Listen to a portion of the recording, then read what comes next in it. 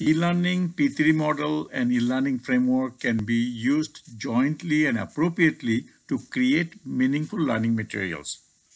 In creating meaningful e-learning materials, we must get guidance from learning theories and instructional theories.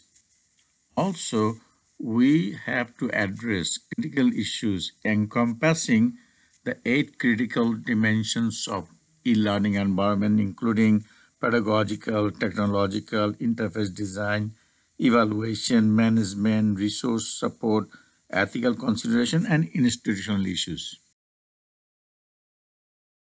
P3 model is a prescriptive process model, meaning that in e-learning we have process from the beginning to the end, and it guides to start creating materials by following stages from planning to design to development to delivery. Framework is descriptive in nature. It describes the learning environment and provides diagnostic tool.